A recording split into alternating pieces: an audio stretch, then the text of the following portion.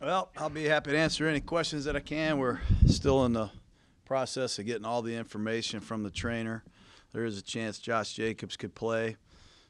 Incognito is still questionable.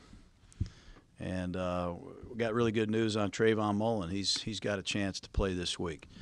And so does LaMarcus Joyner. But again, I won't update the exact nature of their injury until I get further notice from Rod Martin. When you go into this game, will any of these guys play based on whether you're still alive as the game starts? No, we're gonna play the best players that we have available and try to win the game.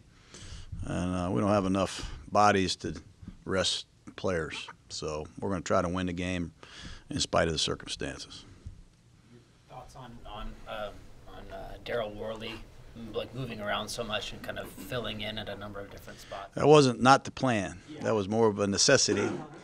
You know, we lose corners, we lose nickels, we lose safeties, we move Worley around. But that is what we have talked about for the last couple months, is using him as a strategic weapon, a guy that can do a number of things. Maybe if it's first down, maybe you want him close to the line of scrimmage. Maybe if there's a great receiver, you want him involved in coverage. There's a lot of things that he can do, and I think yesterday was a great step in that direction. Really proud of him and his performance. Sharp too. When he came in, and is he the guy going for it right tackle? He did okay. You know, he was in a tough spot. We asked him to be a tight end going into the game to give us a different look in the play-action passing game and in the running game, certainly. He's not a great route runner yet, but Brandon Parker struggled, and we made a change, and right now the ball's in Sharp's corner. We plan on starting Sharp. He deserves it. He did some good things as the game unfolded. How much attention do you and the coaching staff pay to the other dominoes that need to fall in order for you guys to make the playoffs, if any at all, knowing that you guys also have to prepare for a game? You can't do that. You can't control what's going on. You know, we just got a lot of young players playing. We've been saying that from the beginning. We're going to try and use this as an opportunity to unleash Isaiah Johnson a little bit and hopefully continue to develop our roster and our team and try to win games. And if we get some help, that'll be great. That would be awesome. Like you said, you don't have a lot of control over all that stuff, but do you look at this game as a nice evaluation tool to see kind of who rises to the occasion in a game that could, potentially put you in a playoff situation? That's what we did yesterday. I mean, it was the same situation yesterday. We had some guys really step up big time. So, you watch Renfrow and Worley and DeAndre and a number of other players that really did a good job. So, yes, that is part of the plan. What has Compton brought you? Compton? Yeah. You know what? He had like 12 or 13 tackles. He's wearing the green dot, which means he's the man communicating with Gunther, making the adjustments, making the calls, the alerts, checking out of coverages and into blitzes and vice versa. He got a great demeanor about him, very poised, very calm.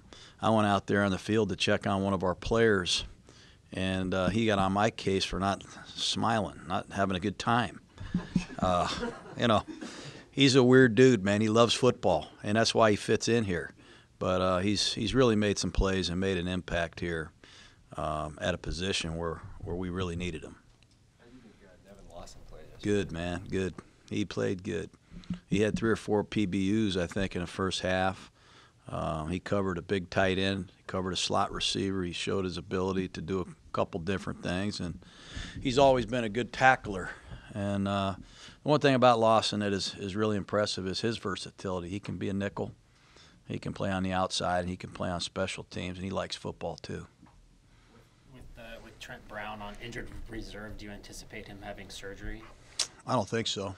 Yeah, I can't really update you on that right now. He's still on the mend, but I don't believe so. John, you mentioned a couple times with all the moving parts around Derek, how proud you are of the way he's played. But with all those moving parts around, how tough is that going to be? I know there's still one game to go, but how tough is that going to be to assess his play this year with all those moving parts around him and what he's been able to do? It's not hard. I mean, we spent a lot of time together. He's done a lot of good things. I know there's a lot of swirling reports out there, but Derek's done a great job. he's done a heck of a job for us. That it, guys? Hunter, you mentioned him earlier.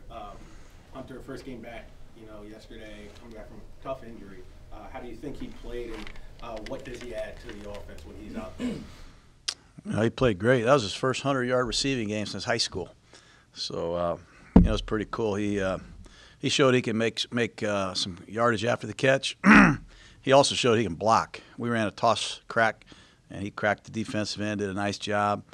He had a couple nice punt returns, and he really saved field position one time by somehow stopping the bouncing ball from bouncing inside our 5. He made a great effort in the return game, and he just gives you such a sense of confidence in some tough passing situations. He can run different routes, and he's very friendly with his route running style. He rarely fools the quarterback, and he got a lot of savvy for a young guy, to say the least. What made the run defense so successful yesterday?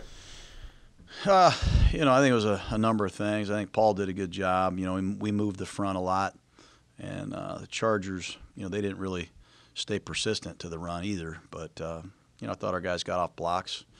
We stunted the front a little bit. Compton made a lot of tackles, and it was a combination of a lot of those things. What are characteristics that's kept DeAndre here for 4 years under different coaches with there's always another lead back in front of him, but he always stays. Yeah, when I got here, he got hurt, if you remember, last year in training camp. So we never really got to know him as close as we did till this summer. But when you're around him, you see a guy that is really professional. He knows who to block.